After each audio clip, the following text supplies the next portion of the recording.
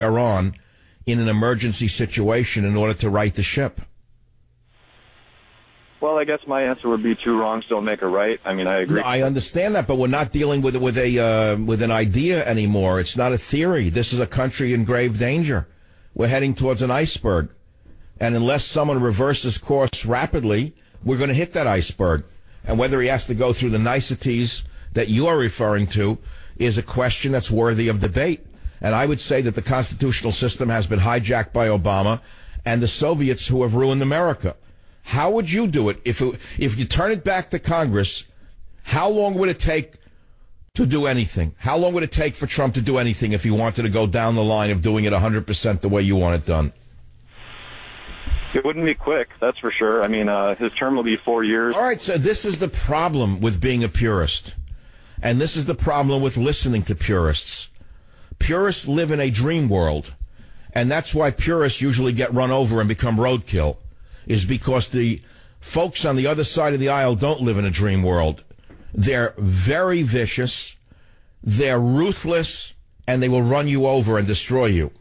And that's what I'm trying to tell you, is that we happen to need a buccaneer to save America. Donald Trump meets the bill for me. I know maybe you don't want to hear it because it doesn't meet the protocols of the Pope of conservatism, whoever that may be. How can you sit and hold people up to some storybook ideal of what a conservative should be when we're living in a state of America that's in great decline? So that's my answer. I hope that you don't go away mad, but that you continue to listen to the show. 855-407-282 is the phone number. I invite you to call. That's one open line. Let's go to Washington, D.C. Diane on WMAL. What's your question or comment? Go ahead, please.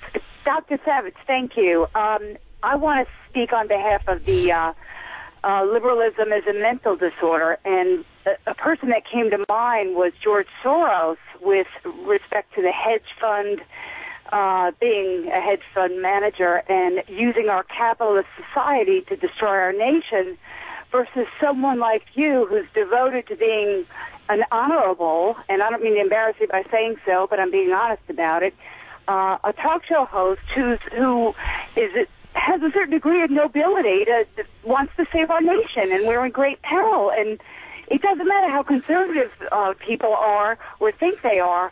We're in deep trouble, and we need someone like Donald Trump. So thank you. Yes, we do. Every day. Thank you for calling. Look, I'm not going to say I don't appreciate what you said. I do. But the thing is, we're in desperate shape in the country because the Stalinist left has gone around the checks and balances that we all hold so dear.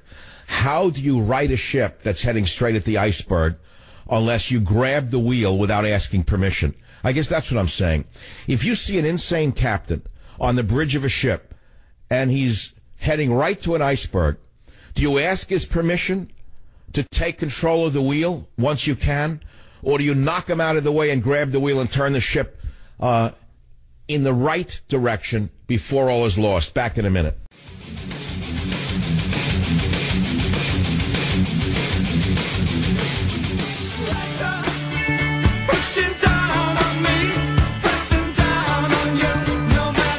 Drug, sex, and rock and roll worked very well for him. Yeah, sitting and watching the world go round. New poll coming out tomorrow will be showing Clinton in deep trouble in New Hampshire. Deep trouble in New Hampshire against old Colonel Sanders' long-lost brother, Bernie.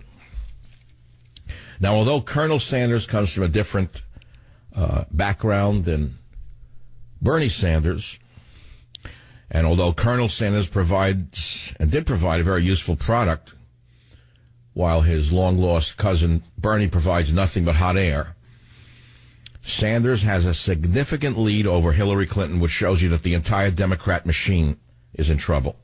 I mean, if Sanders is leading Hillary, it just shows you what the whole Democrat story is about. Everyone knows that they're not the majority of opinion. Everyone knows that. It's this cabal, the Soviet government media complex that I've been warning you about, that leads you to believe things that are false. They love Hillary. No one loves Hillary. She has a disastrous following, except amongst a very small coterie of followers. The media's in love with her, and they're in love with the commie, Bernie. And I wish to God that Bernie wins the primaries, because there's no question in my mind in a head-to-head debate, Trump wipes the floor with Sanders. It's that simple. And if there was a popular vote, it's 75-78 for Trump to the commie. Because America doesn't want to go to the Soviet Union. We've been there and come back from the brink. And most immigrants want to make a living. Most immigrants dream of the American dream. Bernie Sanders offers the opposite. Bernie Sanders offers the Soviet dream of the government running and ruining your life. Donald Trump is the opposite. And I think that most immigrants want to make it in America. And tell you, I know what I think. I know what they want. They want to buy a house. They want to own a nice pickup truck. They want to send their kids to a school where they won't get beaten up or killed on the way or to or from school. They want law and order. And Bernie Sanders is the opposite of that. It's that simple. I mean, I don't need anyone to tell me what's real. And as far as immigration goes, everybody wants it stopped dead in its tracks. Everyone. Everyone wants the doors slammed shut because they see what's going on with the revolution in Europe right now.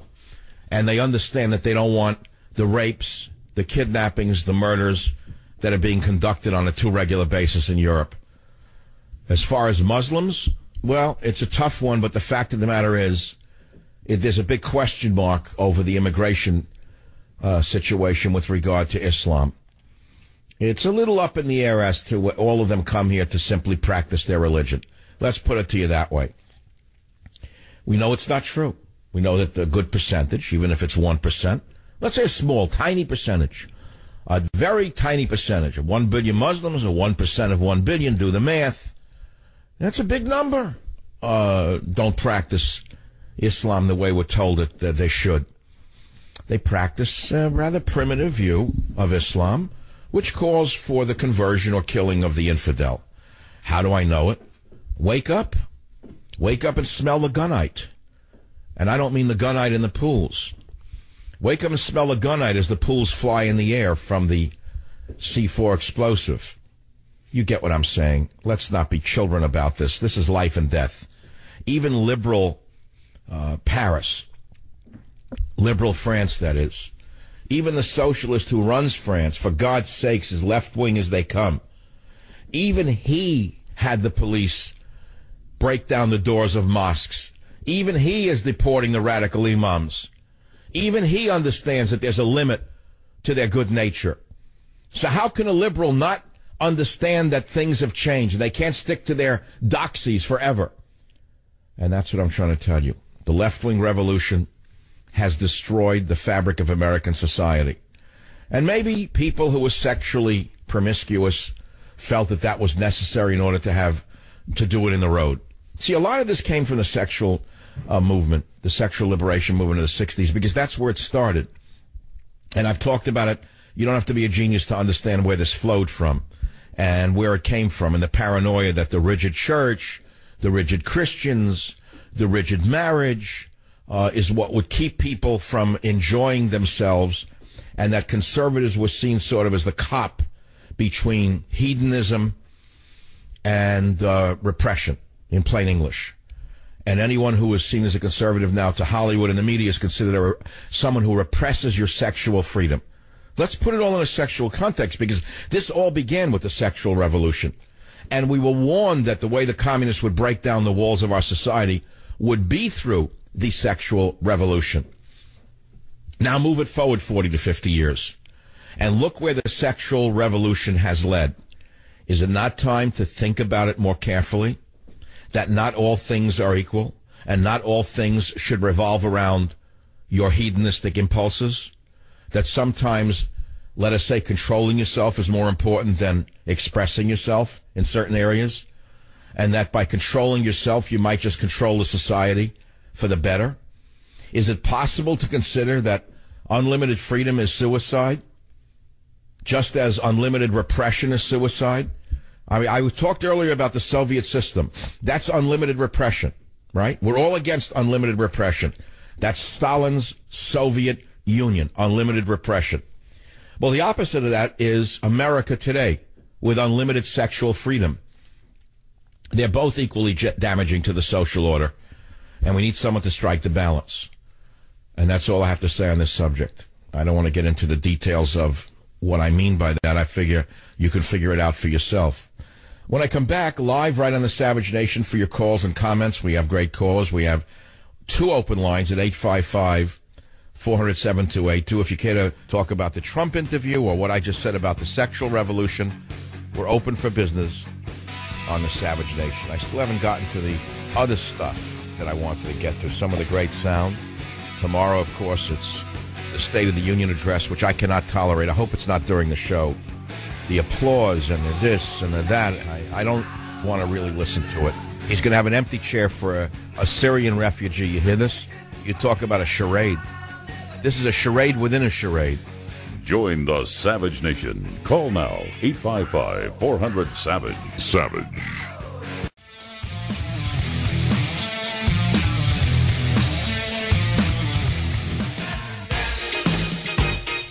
Put on your red shoes and dance the blues.